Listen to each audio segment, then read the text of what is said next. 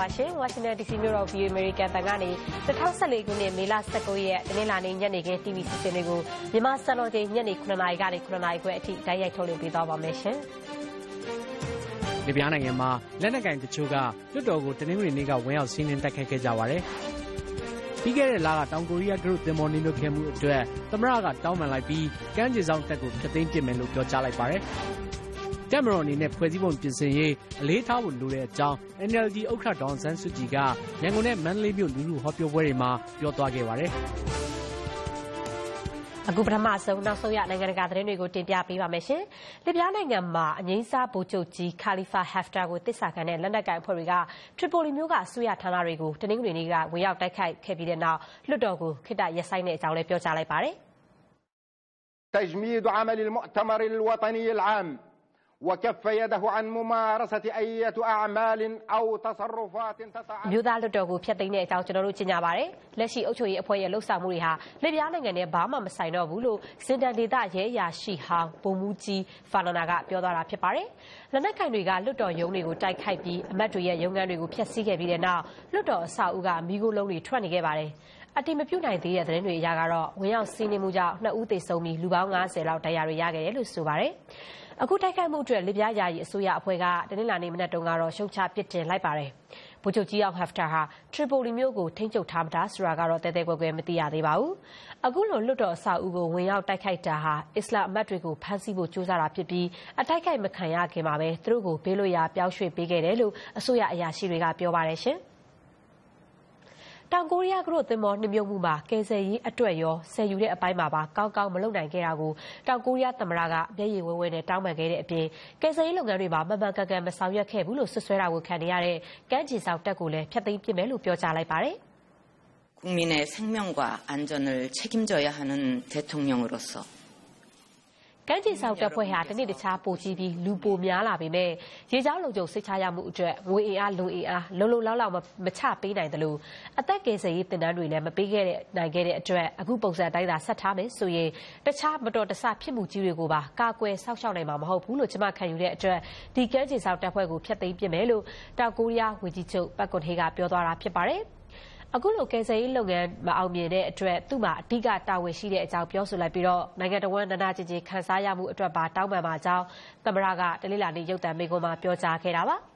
သင်္ဘောတိပြုတ်မှုအတွက်သမ္မတကအချိန်ချင်းတောင်းပန်ခဲ့ပေမဲ့လို့သူ့မှာတာဝန်အပြည့်ရှိတယ်ဆိုတာကိုတော့အခုပထမဆုံးအချိန်ပြောကြားလိုက်တာဖြစ်ပါတယ်ဧပြီလ16ရက်နေ့ကနေမြုပ်ခဲ့တဲ့စီဝါကရုသင်္ဘောကနေအလောင်း186လောင်းရှာတွေ့ခဲ့ပြီးတော့18ဦးပျောက်ဆုံးနေဆဲဖြစ်ပါတယ်သင်္ဘောပေါ်ပါလာသူအများစုဟာအနောက်တောင်ဘက်ကျေးကျူးကျွန်းကိုသွားနေတဲ့အထက်တန်းကျောင်းသူကျောင်းသားတွေဖြစ်ကြပါတယ်။သင်္ဘောကပတိန်နဲ့သင်္ဘောသား3ဦးတို့ကိုတော့လူသတ်မှုနဲ့တရားစွဲဆိုထားပါတယ်ရှင်။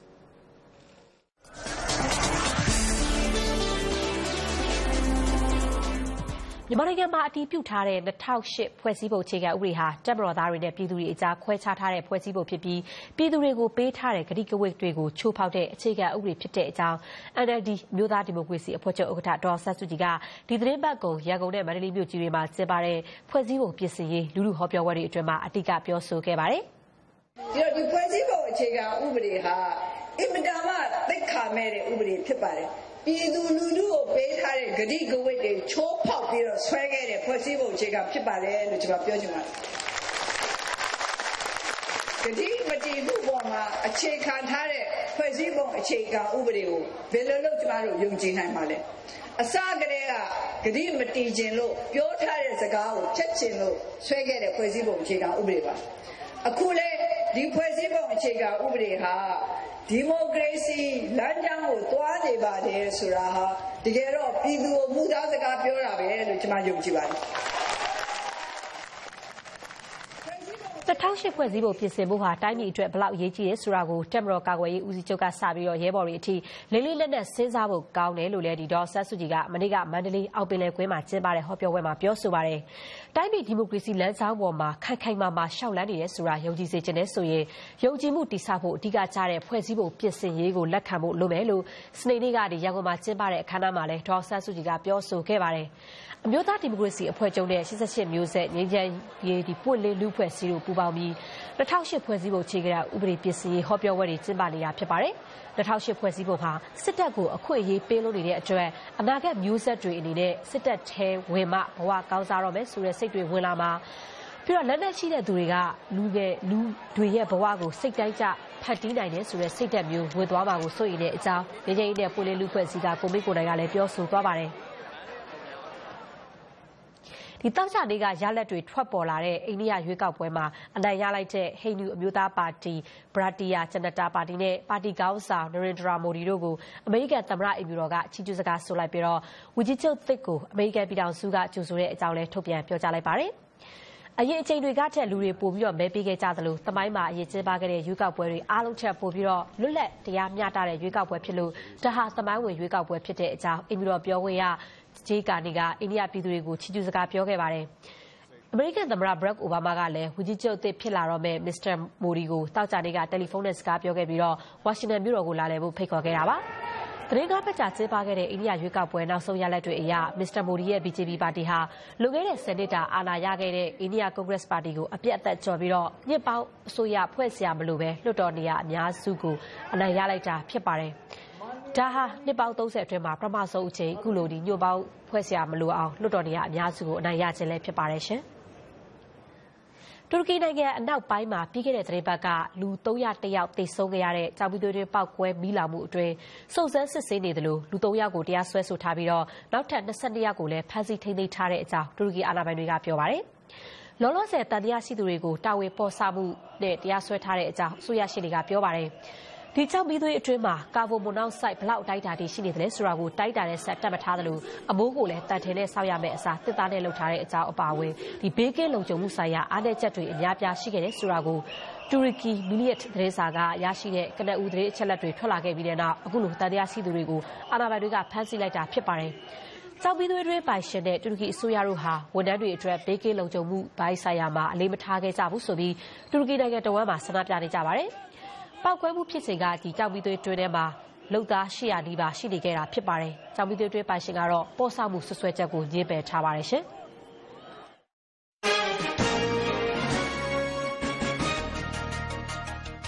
ကိုလံဘီယာနိုင်ငံဖန်တာစီယိုမြို့နားမှာကလေးတွေတင်ဆောင်လာတဲ့ဘတ်စကားတစ်စီးမိလောင်ခဲ့တဲ့အတွက်ကလေးငယ်32ဦးသေဆုံးသွားခဲ့တယ်လို့အရေးပေါ်ကယ်ဆယ်ရေးတာဝန်ရှိသူတွေကပြောပါတယ်။ဘိုဂိုတာမြို့လူထုအစည်းအဝေးကိုတက်ရောက်မဲ့ကိုလံဘီယာသမ္မတဟွန်မန်ဆွစ်ဆန်ဒုစ်ကသူ့ရဲ့မဲဆွယ်ပွဲကိုဖျက်သိမ်းလိုက်ပြီးတော့အခုဖြစ်ရဟာတနိုင်ငံလုံးအတွက်ဝမ်းတွဲပူဆွေးရတဲ့အဖြစ်မျိုးကြုံရတာလို့ပြောပါတယ်။ဒါဟာပန်တေကော့စတန်ဖျားရှိခိုးကျောင်းကိုသွားတဲ့ဘတ်စကားမှာမိလောင်ခဲ့တာဖြစ်ပြီးတော့အခုထိသေဆုံးသူ32ဦးကျော်နေပြီဖြစ်တယ်လို့အများစုဟာကလေးငယ်တွေဖြစ်တာမို့မဲဆွယ်ပွဲကိုလာနှုတ်ဆက်ရုံပဲလုပ်နိုင်ပြီးသေဆုံးသူတွေရဲ့မိသားစုတွေနဲ့တွေ့ဆုံဖို့အဲ့ဒီကိုချက်ချင်းသွားမှာဖြစ်တဲ့အကြောင်းလည်းပြောခဲ့ပါတယ်။ဘတ်စကားဟာတနင်္ဂနွေနေ့မှာကလေးငယ်တွေကိုနေအိမ်ကနေဖျားကျောင်းကိုပို့ပေးနေတော့မှမိလောင်ပောက်ကွဲခဲ့တာဖြစ်ပြီးတော့လူ20လောက်ကတော့မီးလောင်တဲ့ဒဏ်ရာပြစ်ထန်တဲ့အတွက်ဆေးရုံကိုပို့ထားရတဲ့အကြောင်းတာဝန်ခံအရာရှိတွေကပြောပါတယ်။ဒီဘတ်စကားတွေဟာလူပေါင်း38ယောက်ပဲတင်ဖို့သတ်မှတ်ထားပေမဲ့အဲ့ဒီအချိန်ကလူပေါင်း90လောက်ကိုတင်ဆောင်ထားသလိုအများစုဟာအသက်14နှစ်အောက်ကလေးငယ်တွေဖြစ်တယ်လို့ဒေသခံတွေကနေပြီးတော့ဒီ AP သတင်းကိုပြောဆိုပါတယ်ရှင်။ဘော့စနီးယားဟာစီဂိုဗီနာခရိုအေးရှားနဲ့ဆာဗီးယားနိုင်ငံတွေမှာရေဘေးကြောင့်သေဆုံးသူဦးရေအနည်းဆုံး39ယောက်ရှိနေပြီးတော့လူပေါင်း1000နဲ့ချီအိုးအိမ်မဲ့ဖြစ်ခဲ့ရပါတယ်။နေရာတော်များများမှာလျှက်စစ်မီးတွေလည်းပြတ်တောက်နေပါတယ်။ရေကြီးမှုကြောင့်မြေပြိုကျမှုပေါင်း2000ကျော်လည်းရှိခဲ့တာပါ။ဥရောပသမဂ္ဂကရုရှားလုပ်ကုန်တင်လေယာဉ်တွေနဲ့ရဟတ်ယာဉ်တွေကိုအသုံးပြုပြီးအရေးပေါ်ကူညီကယ်ဆယ်ရေးလုပ်ငန်းတွေဆောင်ရွက်ပေးနေပါတယ်။လူတွေကိုအိမ်တွေရဲ့ဝရန်တာတွေနဲ့အိတ်ခေါင်မိုးတွေပေါ်တက်ပြီးတော့အရောက်တောက်တဲ့အဝတ်စတွေနဲ့မြင်အောင်ပြကြဖို့ကယ်ဆယ်ရေးလုပ်သားတွေကတိုက်တွန်းထားပါတယ်။ဘော်ကန်ဒေသမှာ100ကျော်ကာလအတွင်းအဆိုးဝါးဆုံးဖြစ်ပွားတဲ့ဒီရေကြီးမှုကြောင့်ရေဘေးဒုက္ခရောက်နေသူတွေအတွက်ဝိုင်းဝန်းဆုတောင်းပေးကြဖို့ပုပ်ရဟန်းမင်းကြီးဖရန့်စစ်ကလည်းဒီကမ္ဘာလုံးကိုပန်ကြားလိုက်ပါတယ်။သူကိုယ်တိုင်လည်းရေဘေးသင့်ပြည်သူတွေအတွက်ဖျားသခင်ကြီးကျူဆောက်ရှောက်ပေးဖို့ဆုတောင်းပေးနေပါတယ်လို့ပြောကြားသွားပါတယ်ရှင်။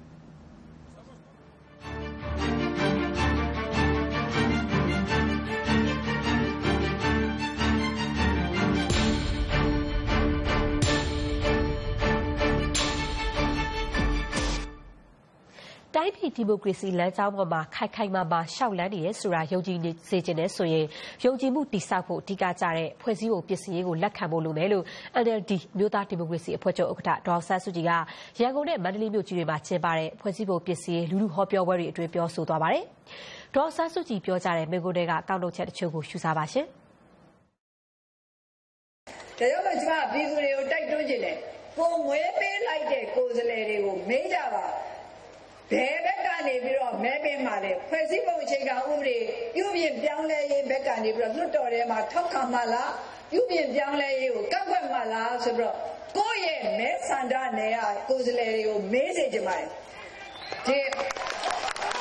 ဒီမဲကိုမဖြေရတဲ့ကိုယ်စားလှယ်တွေကစစ်မှန်တဲ့ပြည်သူကိုယ်စားလှယ်တွေမဟုတ်ဘူးလို့ကျွန်မပြောချင်ပါတယ်အခုဆိုလို့ရှိရင်တချို့တွေက2015ရွေးကောက်ပွဲအောင်မြင်ရေးကိုပဲအဓိကထားနေကြပါတယ်ကျမတို့ကနေပြီးတော့ရွေးကောက်ပွဲအောင်မြင်ရေးတဲ့ဒီမိုကရေစီအောင်မြင်ရေးကိုအဓိကထားစေချင်တာပါစစ်မှန်တဲ့ဖြစ်ထိုက်တဲ့ရွေးကောက်ပွဲမျိုးဖြစ်စေချင်ပါတယ်လို့ကျွန်မပြောချင်ပါတယ်အဲ့ဒီလိုဖြစ်ဖို့အတွက်ဒီဖွဲ့စည်းပုံအခြေခံဥပဒေကိုပြင်ရပါမယ်ဒီဖွဲ့စည်းပုံအခြေခံဥပဒေကိုဘာဖြစ်လို့ဒီလောက်တောင်မှဖက်တွယ်နေကြတာလဲလို့ကျွန်မကလည်းမေးခွန်းထုတ်ချင်တယ်လက်ပတ်တဲ့လို့အများနဲ့သိရပါတယ်ပြောကြပါတယ်ကျွန်မကတော့ပုံပွင့်လေးလေးမဲ့ဒါဆွေးနွေးချင်တယ်ဒီဖွဲ့စည်းပုံအခြေခံဥပဒေကိုဒီအတိုင်းရေးဆွဲထားတာဟာယုံကြည်မှုမရှိလို့ကျွန်မပြောချင်တယ်အခြေခံယုံကြည်မှုမရှိဘာယုံကြည်မှုမရှိလို့ဆိုတာဘာကိုပြောတာလဲပြည်သူနဲ့တပ်မတော်ကြားမှာယုံကြည်မှုမရှိဘူးတပ်မတော်ကလည်းပြည်သူကိုမယုံဘူးပြည်သူကလည်းတပ်မတော်ကိုမယုံဘူးနောက်ပြီးတော့လည်းအချို့ပုဂ္ဂိုလ်များဟာမိမိတို့ရဲ့အနာဂတ်အတွက်ယုံကြည်မှုမရှိကြဘူးဒီလိုယုံကြည်မှုမရှိလို့ဖွဲ့စည်းပုံအခြေခံဥပဒေကိုအကာအကွယ်တစ်ခုအနေနဲ့ထားတယ်လို့ကျွန်မမြင်ပါတယ်ပြောချင်တာဒီလိုထားကြမလို့စိုးရင်ကြောင်းကြမှုတွေမရှိပါနဲ့တတိရှိနဲ့အတူကျမတို့ရှေ့ကိုဆက်ပြီးသွားကြဆိုအတူဆိုတာအတူပါကျမတို့ခွဲခြားပြီးပြောတာမဟုတ်ပါဘူး။ကျမတို့လည်းပြည်သူကြားမှာကျမတို့ခွဲခြားဆိုနေတဲ့စိတ်လုံးဝမရှိပါဘူး။ကိုယုံကြည်လို့ရှိလို့ရှိရင်ဘယ်အဖွဲ့အစည်းဘယ်အာဏာရဲ့အင်အားကိုမှအားကိုးကြမလို့ပြည်သူလူထုရှိခဲ့ပြီးတော့ပြည်သူလူထုရဲ့အင်အားတောင်းကြည့်ရမယ်လို့ကိုယုံကြည်လို့ရှိလို့ရှိရင်ဘယ်ဖွဲ့စည်းပုံအခြေခံဥပဒေအမှာအထူးအခွင့်အရေးပေးထားကြမလို့ပါဘူးဒီမှာတော့အနေနဲ့ဘာအထူးအခွင့်အရေးမှာဖွဲ့စည်းပုံအခြေခံဥပဒေကပေးထားတာကိုမလိုချင်ဘူးပေးထားရင်တော့ဒါကျမကိုစော်ကားတယ်လို့ကျမမြင်ပါကျမကတော့တော့မြတ်လို့ကျမကိုအထူးအခွင့်အရေးပေးထားမှလားလို့ကျမပြန်မေးမှာမာနကလေးရှိတာကမှမာနကလေးရှိတာကမှအထူးခွင့်မလို့ဒီမှာနဲ့အထူးခွင့်လို့ဒီနဲ့အထူးခွင့်လိုတယ်လို့ချိန်ကြရကောကိုယုံကြည်မှုမရှိတာလို့ကျွန်မဒီလိုပဲပြောတယ်အခုဒီဘက်ဒီပုံချိန်ကဥပဒေပြုပြင်ပြောင်းလဲရေးအတွက်ဖွဲ့စည်းပုံပြင်ဆင်ရေးနဲ့ပတ်သက်လို့ဒေါ်ဆန်းစုကြည်ရဲ့ပြောဆိုချက်တွေကကောက်လို့တင်ပြလိုက်တာပါ2008ဖွဲ့စည်းပုံဟာပြည်သူလူထုနာဂစ်မုန်တိုင်းတိုင်ခံခဲ့ရတဲ့အချိန်ဒီလူထုအပေါ်ရာတပ်ပံဖိနှိပ်ပြီးအခွင့်ထူးခံမှုအတင်းအကျပ်ပြဋ္ဌာန်းခဲ့တဲ့ဥပဒေဖြစ်တယ်ဆိုပြီး88မျိုးဆက်ခေါင်းဆောင်ကိုမင်းကိုနိုင်ကလည်းပြောဆိုသွားပါတယ်ကိုမင်းကိုနိုင်ရဲ့မိန့်ခွန်းတွေကကောက်လို့ချက်တချို့ကိုလည်းတင်ပြချင်ပါတယ်ရှင်တော်ရိုင်းဥပဒေဘာလဲဆိုတော့အားကြီးတဲ့လူကနိုင်ရစားတာအားကြီးတဲ့လူနိုင်ရစားတာဟာတော်ရိုင်းဥပဒေပါဓာတ်ထက်တဲ့လူဘယင်လုတ်စရန်ဆိုတာပဒေတရစ်တွေရဲ့အတွေးခေါ်ပါကျွန်တော်တို့ယဉ်ကျေးတဲ့လူအဖွဲ့အစည်းဆိုတာပြည်သူစံဒသာလည်းအခရာပြည်သူလိုလားရင်ဆက်လို့ပြည်သူမလိုလားရင်ဘယ်စာအုပ်ဖြစ်ဖြစ်ဆွဲဆုပ်လို့ရပါတယ်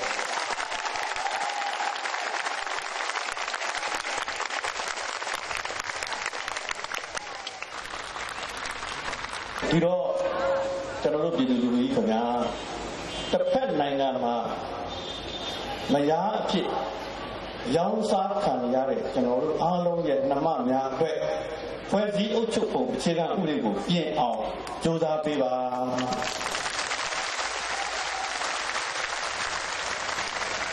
ါကျွန်တော်တို့ဘဝတွေချိန်ကြိုက်မဲမောင်ရှင်သေးတွေနဲ့အနံ့စရိုးတွေနဲ့ကင်ဆာဖြစ်နေရမယ့်အချိန်မှာတစ်ဖက်နိုင်ငံတွေကိုတန်းတွေဈေးပေါ်ပေါ်နဲ့ရောက်ခံပြီးကျွန်တော်တို့မျိုးဆက်တွေယောဂဗျာ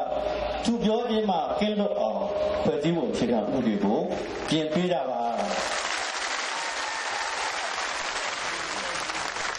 ကျွန်တော်တို့ချစ်မြတ်လို့တဲ့တောင်တန်းကြီးများကျွန်တော်တို့အားလုံးရဲ့အသေးနှလုံးမိခင်အေယာဝတီကိုကာကွယ်စောင့်ရှောက်ဖို့အတွက်အခြေခံဥပဒေပြင်ပေးကြပါဒီပနိုင်ငံတွေမှာကျွန်းသားတာအိမ်ပေါ်ဘွားနဲ့မျက်နှာငယ်ရတဲ့ကျွန်တော်တို့ရဲ့အမျိုးကျွန်တော်တို့ရဲ့မိသားစုတွေတခင်လိုခေါင်းမော့နိုင်အောင်အခြေခံဥပဒေပြင်ပေးကြပ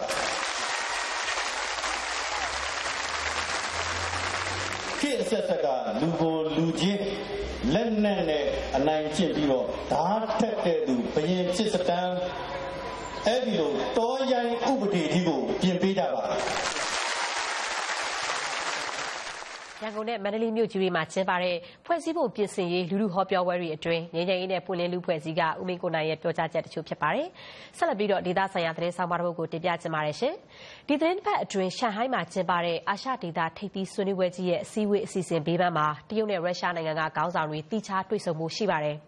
နိုင်ငံပေါင်း40ကခေါင်းဆောင်တွေအဖွဲ့အစည်းတွေတက်ရောက်မယ်လို့ခန့်မှန်းရတဲ့ဒီထိပ်သီးအစည်းအဝေးအတွင်းဒေသတွင်းလုံခြုံရေးနဲ့ဖွံ့ဖြိုးရေးကိစ္စတွေကိုအဓိကဆွေးနွေးကြမယ့်အကြောင်း VO သတင်းတောက် Bill Ide သတင်းပေးပို့ထားတာကိုဦးသိန်းထိုင်ဦးကတင်ပြပေးပါမယ်ရှင်။တရုတ်သမ္မတရှီကျင်းပင်သမ္မတတာဝန်ကိုစတင်ယူခဲ့ကြတဲ့ကရုရှားနိုင်ငံနဲ့တရုတ်နိုင်ငံကြားဆက်ဆံရေးဟာပိုပြီးတော့ခိုင်မာလာတာတွေ့ရပါတယ်။ဒီသတင်းပတ်အတွင်းရှန်ဟိုင်းမှာရုရှားသမ္မတဗလာဒီမီယာပူတင်တရုတ်သမ္မတရှီကျင်းပင်နဲ့တွေ့ဆုံတဲ့အချိန်နှစ်နိုင်ငံကြားသဘာဝဓာတ်ငွေ့ရောင်းဝယ်ရေးနှစ်30သဘောတူညီချက်နဲ့တခြားကိစ္စတွေရှေ့တိုးပူးပေါင်းဆောင်ရွက်ရေးလက်မှတ်ရေးထိုးသဘောတူကြလိမ့်မယ်လို့မျှော်လင့်ထားကြပါတယ်။ယူကရိန်းနိုင်ငံရေးကိစ္စကိုအခြေခံပြီးဥရောပနိုင်ငံတွေနဲ့စီးပွားရေးအရဆက်ဆံရေးကိုထိခိုက်နေတဲ့အချိန်ရုရှားစီးပွားရေးနှောင့်နှေးမှုတွေကြုံနေရတဲ့အချိန်မှာရုရှားအနေနဲ့တရုတ်နဲ့ပိုပြီးနီးကပ်ရေးကိုလိုလားတယ်လို့နိုင်ငံရေးသိပ္ပံပညာရှင်တူဖြစ်တဲ့ဆန်လီဝါကသုံးသပ်ပါတယ်။ရုရှားအတွက်တရုတ်ရဲ့ရင်းနှီးမြှုပ်နှံမှုကိုအလိုအဆုံးအချိန်မှာ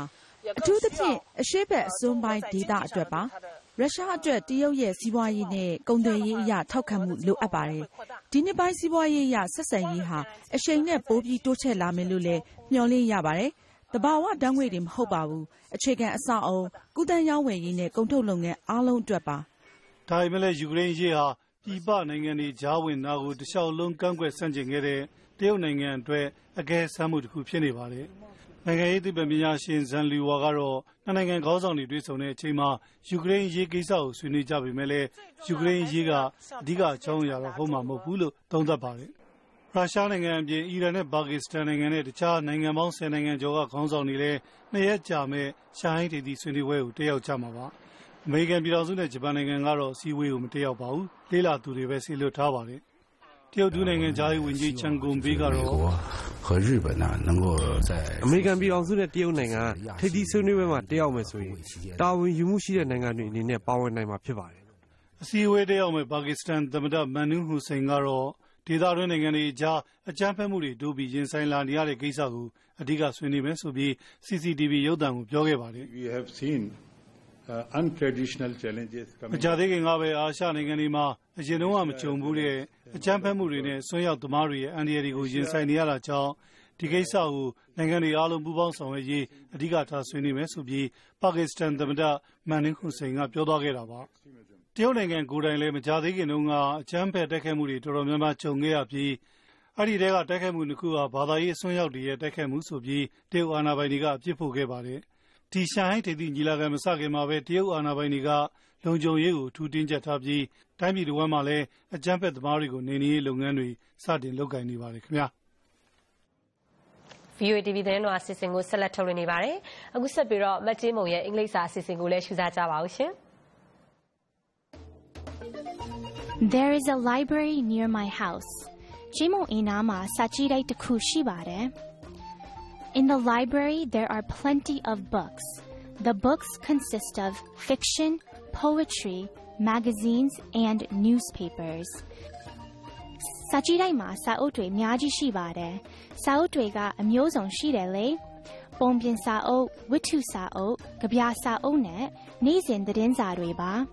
Fiction, witu sao. Gabya sao, poetry. Gabya sao, poetry. Nizin the denza, newspapers. Nizin the denza, newspapers. Other people come to the library to use the computers. Lurega library go lapido computers re tonele.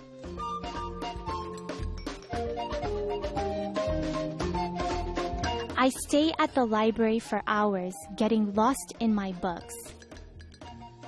I stay at the library for hours, getting lost in my books.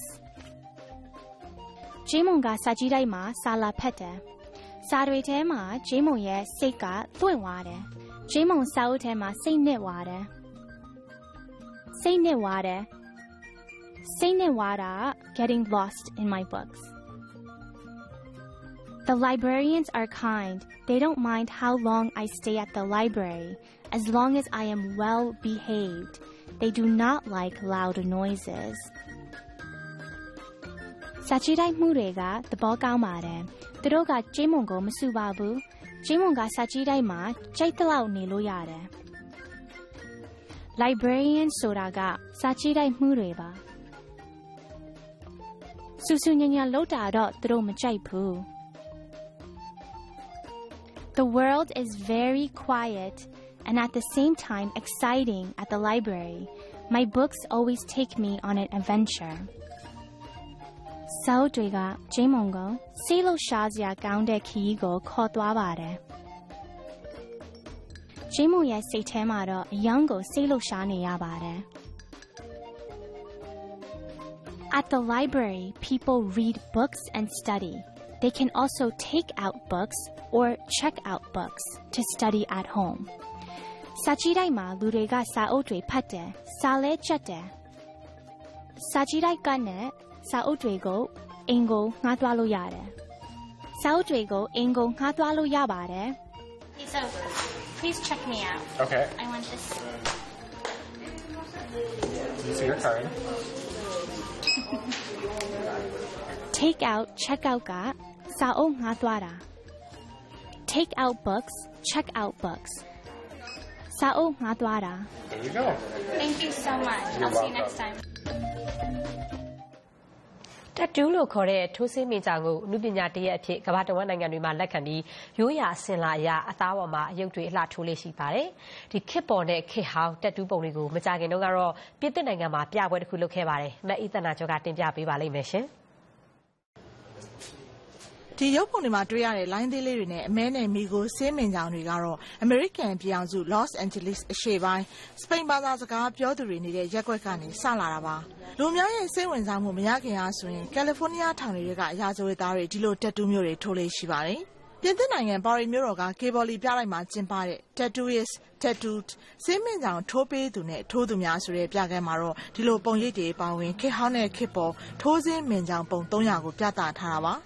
ထိုးစင်းမင်ကြောင်အမှုပညာနဲ့ပတ်သက်တဲ့ရှေးရိုးစင်လာအမှုပညာသူ့ရဲ့သမိုင်းနဲ့ခေတ်သစ်ကမ္ဘာမှာဘလို့ပို့ပြီးတော့စိတ်ဝင်စားလာကြလဲဆိုတာကိုပြသထားပါတယ်။ပြခန်းတော်ဝင်ငယ်အန်က Nous ici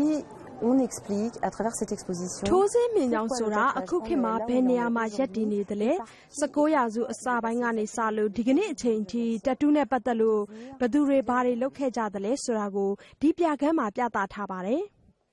Tattoo ထိုးစင်းမင်ကြောင်ဆိုတာကမ္ဘာဘာသာစကားမျိုးစုံနဲ့အယုတ်ရေးပြီးတော့တရုပ်ဖော်တာပဲဖြစ်ပါတယ်။အခုပြခန်းမှာက Tattoo ရဲ့ရိုးရာဓလေ့သူ့ရဲ့အမှုပညာရတာနဲ့အစွဲလန်းတွေအပြင်အဲ့ဒီဓလေ့ထုံးစံတွေကိုအခုဘလို့လိုက်ကူးပြီးတော့အသုံးပြုနေကြလဲခေတ်လိုက်ဘလို့ပြောင်းလဲမှုတွေရှိလဲဆိုတာကိုဒီပြခန်းမှာမိမောင်းထိုးပြထားပါတယ်။ပြခန်းအတွက်သိပ္ပံနည်းကျအချက်လက်တွေကိုအကြံပေးတဲ့မနုဿဗေဒပညာရှင် Sebastian Galliot ကတော့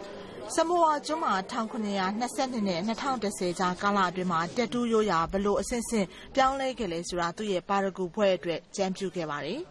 Les grandes fonctions du tatouage dans l'histoire, c'est le tatouage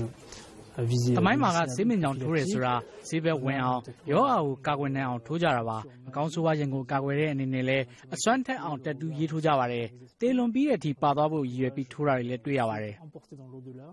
်ဒီပြခန်းမှာအာရှဒေသရဲ့ထိုးစင်းမှင်ကြောင်ရာဇဝင်ကိုလည်းလေးလာတင်ပြထားပါတယ်။တရုတ်နိုင်ငံမှာဆိုရင်ထိုးစင်းမှင်ကြောင်ဟာနှစ်ထောင်ပေါင်းများစွာကာလတစ်လျှောက်မှာလူအတိုင်းဝိုင်းနဲ့ရက်တည်မှုအဆင့်တန်းကိုဖော်ပြနေပါတယ်။1960ပြည့်လွန်မှာယဉ်ကျေးမှုတော်လှန်ရေးဖြစ်ပွားတော့အဲဒီတုန်းကတရုတ်ခေါင်းဆောင်မော်စီတုံးကဆေးမှင်ကြောင်ထိုးတာဟာမတန့်စင်ခြင်းရိုးသားမှုမရှိခြင်းရဲ့လက္ခဏာဖြစ်တယ်ဆိုပြီးတော့ဆေးမှင်ကြောင်ထိုးတာကိုတားမြစ်ခဲ့ပါတယ်။ဒီပြောင်ကမ်းမှာခေတ်သစ်ရဲ့နာမည်ကျော်တက်တူးအမှုပညာရှင်တူရဲ့လက်ရာတွေကိုလည်းပြထားပါတယ်။1945ခုနှစ်မှာမွေးဖွားတဲ့အက်ဟာဒီဟာတက်ရှိထင်ရှားရှိစေအတော်ဆုံးတက်တူးအမှုပညာရှင်တူလို့အများကယူဆထားတာပါ။သူက1960ပြည့်လွန်အမေရိကန်ပြည်အောင်စုမှာတက်တူးဆိုင်လေးတစ်ဆိုင်စဖွင့်ခဲ့ပါတယ်။ I opened the first real private studio and encouraged all my clients that I said I would only do uniqueထူးခြားတဲ့ပုံတွေပဲထိုးပေးမယ်လို့ကျွန်တော်ပြောထားခဲ့တာသူတို့ဘာပုံထိုးကျင်တယ်လဲဆိုတာလဲကိုယ့်ဘာသာကိုစဉ်းစားလာခဲ့ကြလို့မှာတာ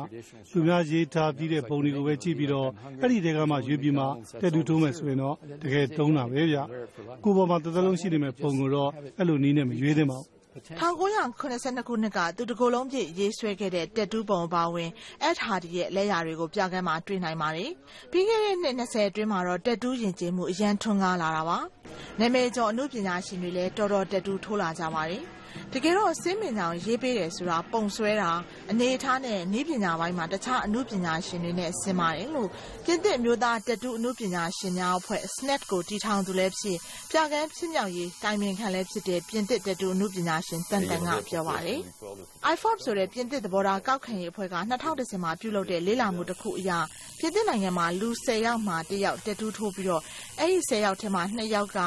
အသက်25နှစ်နဲ့34နှစ်ကြားဖြစ်တယ်လို့ဆိုပါတယ်။ American ပြည်အောင်စုမှာလည်း Harris Interactive အဖွဲ့ရဲ့စစ်တမ်းအရလူကြီး9ယောက်မှာ1ယောက်ကတက်တူးအနည်းဆုံးတစ်ပုံထိုးထားတယ်လို့ပြောထားပါတယ်။ဒီတက်တူးရဲ့တက်တူးဆိုတဲ့ပြကမ်းကိုတော့ပါရီမြို့တော်ကေဘလီပြတိုင်းမှာ2014မေ6ရက်နေ့ကစပြီးတော့2015အောက်တိုဘာ18ရက်နေ့အထိဖွင့်လှစ်ပြသသွားမှာဖြစ်ပါတယ်ရှင်။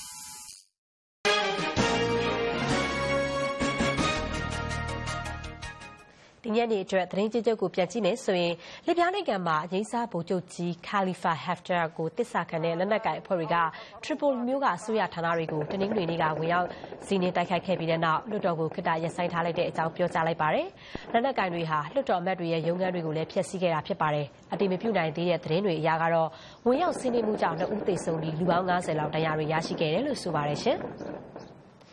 တောင်ကိုရီးယားကရုသင်္ဘောနစ်မြုပ်မှုမှာကယ်ဆယ်ရေးအတွက်ရောဆယ်ယူတဲ့အပိုင်းမှာပါထိထိရောက်ရောက်မလှုပ်ဆောင်နိုင်ခဲ့တာကိုတောင်ကိုရီးယားသမ္မတကတောင်းပန်လိုက်ပြီးကယ်ဆယ်ရေးလုပ်ငန်းတွေမှာမှန်မှန်ကန်ကန်မဆောင်ရွက်ခဲ့ဘူးလို့ဆွဆွဲတာကိုခံနေရတဲ့ကမ်းခြေစောင့်တပ်ကိုလည်းဖျက်သိမ်းပစ်မယ်လို့ပြောကြားလိုက်ပါတယ်။အခုလိုကယ်ဆယ်ရေးလုပ်ငန်းမအောင်မြင်တဲ့အတွက်သူ့မှာအဓိကတာဝန်ရှိတဲ့အကြောင်းလဲသမ္မတဘက်ကွန်ဟေကဒီကနေ့ပထမဆုံးအကြိမ်ပြောကြားခဲ့ပါတယ်။ဒီသင်္ဘောနစ်မြုပ်မှုမှာသေဆုံးသူနဲ့ပျောက်ဆုံးသူ300ကျော်ရှိခဲ့ပြီးတော့အများစုဟာအထက်တန်းကျောင်းသူကျောင်းသားတွေဖြစ်ကြပါတယ်ရှင်။မြန်မာနိုင်ငံမှာအတည်ပြုထားတဲ့2008ဖွဲ့စည်းပုံအခြေခံဥပဒေဟာတပ်မတော်သားတွေနဲ့ပြည်သူတွေအကြားခွဲခြားထားတဲ့ဖွဲ့စည်းပုံဖြစ်ပြီးပြည်သူတွေကိုပေးထားတဲ့ကတိကဝတ်တွေကိုချိုးဖောက်တဲ့အခြေခံဥပဒေဖြစ်တဲ့အကြောင်း NLD အမျိုးသားဒီမိုကရေစီအဖွဲ့ချုပ်ဥက္ကဋ္ဌဒေါ်ဆန်းစုကြည်ကဒီသတင်းပတ်ကိုရန်ကုန်နဲ့မန္တလေးမြို့ကြီးတွေမှာကျင်းပတဲ့ဖွဲ့စည်းပုံပြင်ဆင်ရေးလူထုဟောပြောပွဲတွေအတွင်းအဓိကပြောဆိုခဲ့ပါတယ်။ဒီဖွဲ့စည်းပုံပြင်ဆင်ဖို့တပ်မတော်ကအလေးနဲ့ထားဖို့ကိုလည်းဒေါ်ဆန်းစုကြည်ကမနေ့ကပြောဆိုသွားခဲ့ပါတယ်ရှင်။တောက်ချန်နေ့ကရလက်တွေထွက်ပေါ်ခဲ့တဲ့ဒီအိန္ဒိယရွေးကောက်ပွဲမှာအနိုင်ရလိုက်တဲ့ဟိန္ဒူအမျိုးသားပါတီဗရာတီယာဂျနတာ BJP ပါတီနဲ့ပါတီခေါင်းဆောင်နရန်ဒရာမိုဒီတို့ကိုအမေရိကန်သမ္မတအိမ်ဖြူတော်ကချီးကျူးစကားဆိုလိုက်ပြီးတော့ဝန်ကြီးချုပ်သစ်ကိုအမေရိကန်ပြည်ထောင်စုကကြိုဆိုတဲ့အကြောင်းလည်းပြောကြားလိုက်ပါတယ်။ မစ္စတာမိုဒီရဲ့ BJP ပါတီဟာလွန်ခဲ့တဲ့10နှစ်တာအာဏာရခဲ့တဲ့အိန္ဒိယကွန်ဂရက်ပါတီကိုအပြတ်သက်ကျော်ပြီးတော့မြို့ပေါင်းအစိုးရဖွဲ့စရာမလိုပဲလွှတ်တော်နေရာအများစုကိုအနိုင်ရလိုက်တာဖြစ်ပါတယ်ရှင်။ဒီကနေ့ညနေခင်းအတွက် VOA TV သတင်းလွှာအစီအစဉ်ကတော့ဒီလောက်ပါပဲရှင်။ကျမတို့ VOA TV အစီအစဉ်တွေကိုနေ့စဉ်ည9:00နာရီတိုင်းမှာအစီအစဉ်သစ်ကိုတိုက်ရိုက်ထုတ်လွှင့်ပေးပြီးတော့နောက်တစ်နေ့အစီအစဉ်သစ်မပြောင်းခင်အထိအချိန်ချင်းထပ်မံထုတ်လွှင့်ပေးနေပါတယ်။ VOA TV သတင်းလွှာအစီအစဉ်ကိုကြည့်ရှုခဲ့တဲ့အတွက်ကျေးဇူးတင်ပါတယ်။အားလုံးပဲရှုံးလဲချမ်းမြေ့ကြပါစေရှင်။